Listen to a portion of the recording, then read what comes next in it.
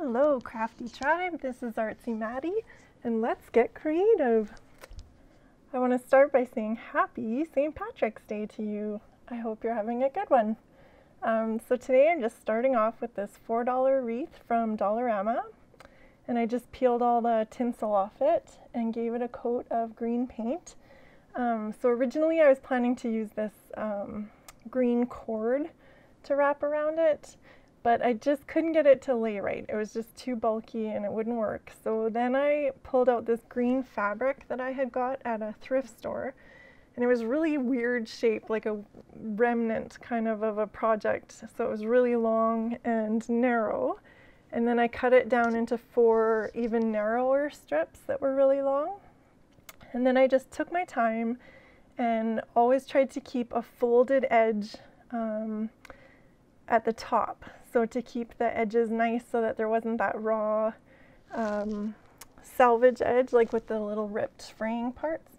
So just folding it over, taking my time, gluing everything down when I needed to, and cutting away all the little fuzzies and fray part, and then yeah, just wrapping it so that there was always a folded edge showing, and just taking my time to do that. So it's not a project you want to rush through, just take your time, be sure you're not in a hurry.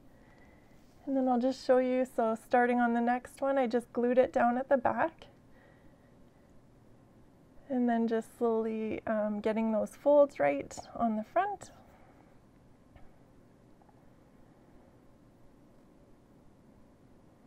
And then it just took a little bit of finagling to get it started. I usually had to kind of wrap it through kind of the little narrow part and tuck it in, and then just keeping that folded edge at the top. So I would usually glue it down a little bit in the beginning, but once you get going, then it wouldn't really need much glue after that until you get to the end of that piece.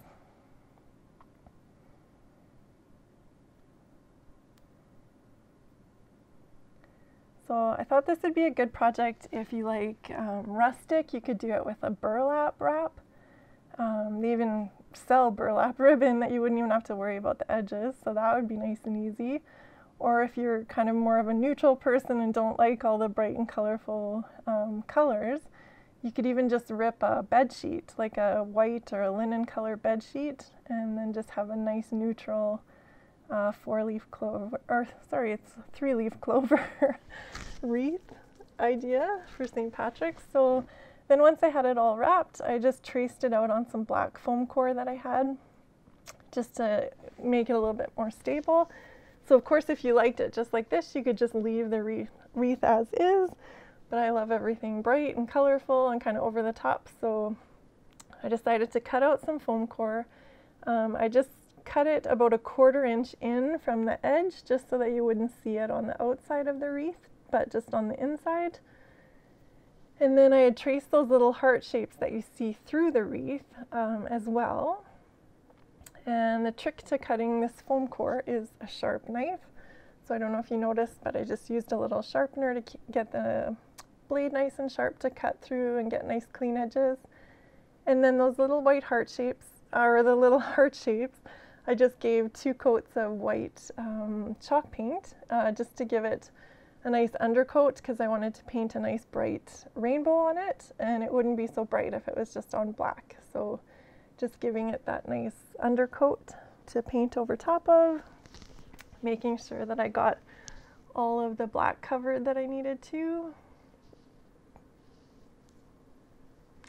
And then this is a little trick for keeping your paint. So if you're going to be using it throughout the week, as long as you block the light from it, so foil works great for that. And then I just stick it in a Ziploc bag with a wet paper towel, and that kind of keeps your paint going throughout the week. If you have multiple projects or you're coming back to something, it's a good way to just not have to clean up every time.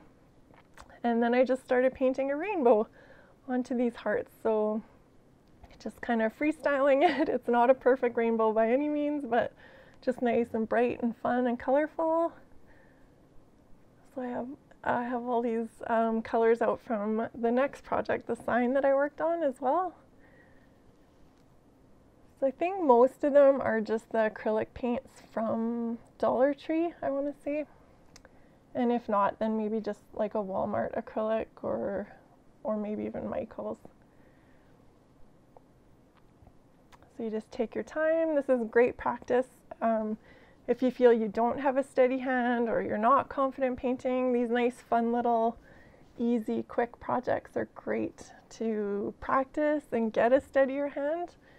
And it's just paint. So if it doesn't work out, you can always just let it dry, paint over it. Yeah, it's just paint.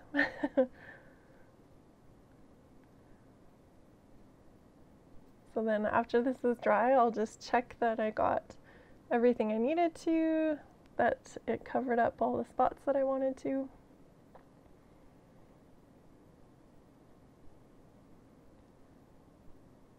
I'm just wrapping it up for the next project. So it worked out, got everything I needed to, and then I just glued it down with some hot glue to the wreath. It actually made the wreath a little bit more stable as well. And then just because this project isn't fun and colorful enough, I thought I would add a rainbow bow as well. So these ribbons are old. I've had them forever. I'm just using what I have in my stash, so I don't even remember where they came from. I'm sorry. But you could just look around for any colorful ribbons that make you happy or that you're drawn to.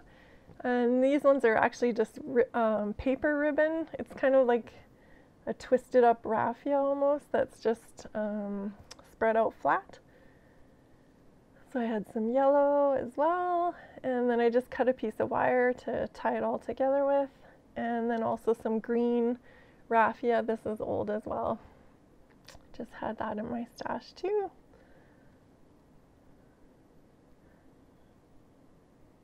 So of course, you wouldn't have to do this project this colorful, but I just thought it would be fun, and I've always kind of loved St. Patrick's Day, and my kids have loved building leprechaun traps for the last dozen years, so that's kind of our fun thing to do on St. Patrick's Day.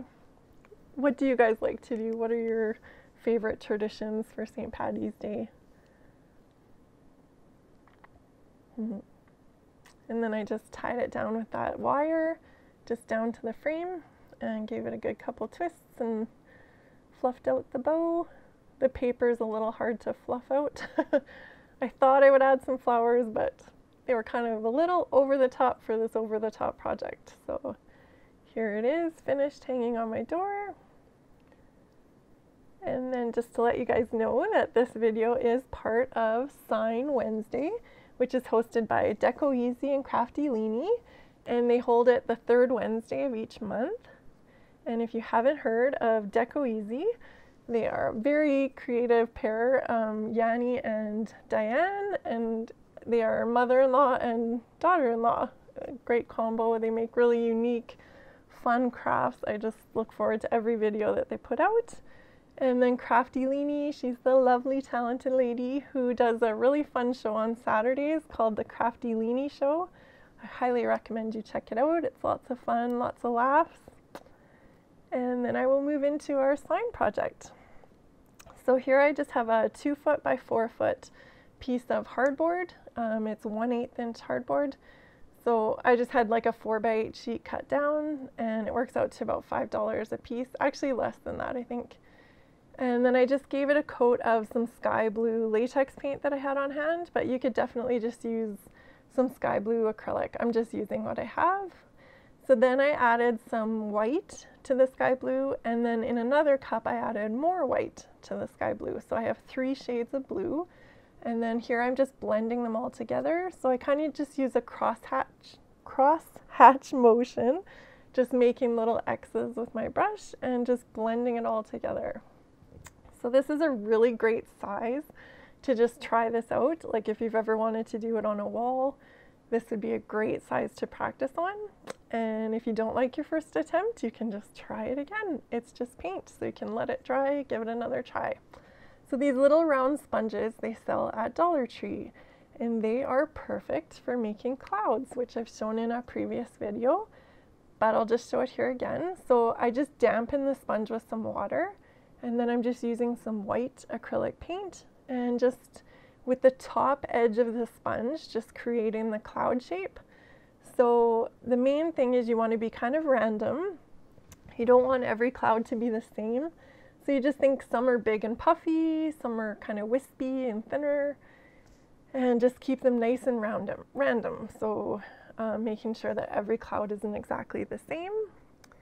And yeah, just be creative with your little cloud formations, but nice and easy. This is a great way to start with paint as well.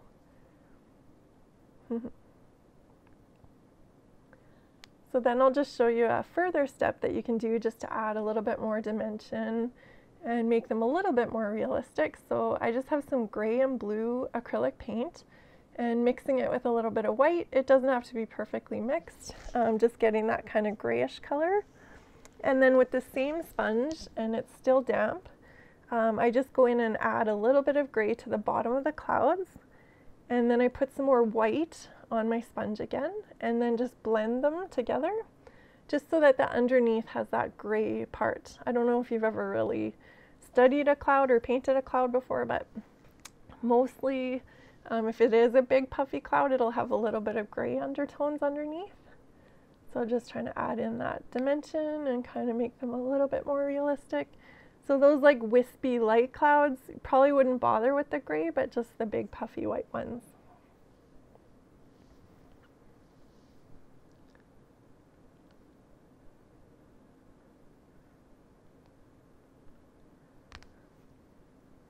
So then I knew I wanted to add a nice big rainbow to this picture, so I took a piece of chalk and twine and tied it to a pencil and got it the length that I wanted to make my rainbow shape, and then just tracing the chalk onto the board. And then I had marked out with a little faint little paintbrush just how many lines I needed for my rainbow and about how wide I wanted it, and then just drew out the bottom as well. And then to be able to get the rainbow nice and bright again like I did with the wreath, I'm just going to give it a white undercoat, like a white base coat, and I just use my sponge for that as well. I actually think this is chalk paint, just because it does get such great coverage. So it's just the Waverly white, linen white chalk paint. And then just covered up that whole rainbow shape so that I have a nice base coat to work on.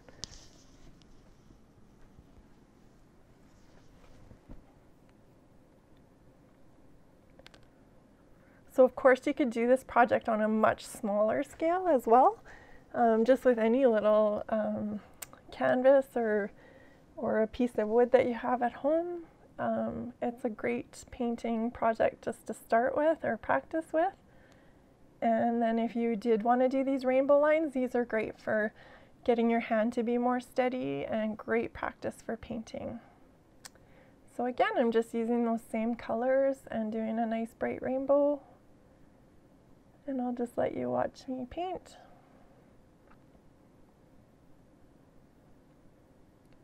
So I just have a nice squared off flat brush that was almost the width that I wanted. When you push down on it, the brush will spread out a little bit more. So you'd maybe just choose a brush just a little bit narrower than what you want the actual width of your stripe to be. But just a nice flat brush with the end cut off like a blunt end on it.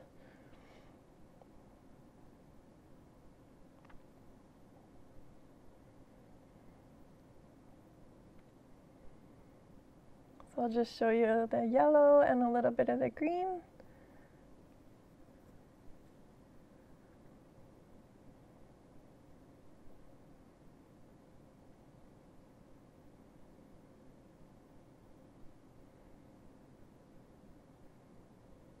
So again, if you don't like the bright colors, you could do this in more of a muted, like boho style with like the pinks and kind of that tan color maybe, or something fun like that. And then I just wanted to go through, I knew I wanted to put lucky us to have each other. The footage didn't work out too well because my head is in the way of drawing all the letters, but I will put the link underneath in my description box to the fonts that I was inspired by off defont.com. And if I can, I'm going to try and find a link to set up the words just like that so I can share them with you. Like if you do have a Cricut or a Silhouette machine that you wanted to cut them out with, then I will try and share them just like this. So this is just some green latex paint that I had on hand as well. But again, you could just use acrylic. If you're not big on green, of course, any color that you do like. So I just went through and did 2 coats on each letter.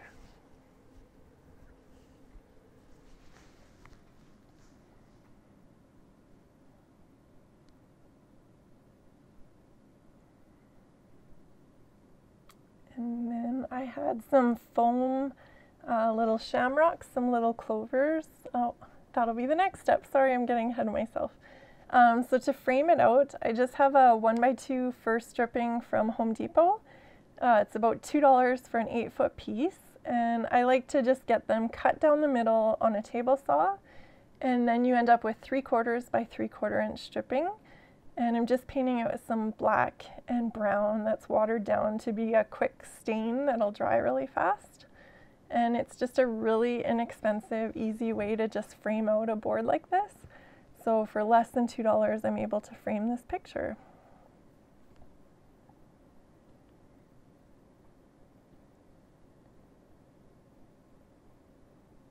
So here we go. This is the little foam stickers. They're just from Dollar Tree as well.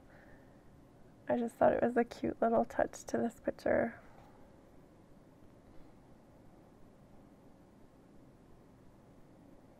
And that is that. So you could spray it with sealer if you wanted to protect the frame and the picture from getting scratched. It helps a bit to protect it. And here's the finished project. So hopefully I've inspired you today with one of these projects.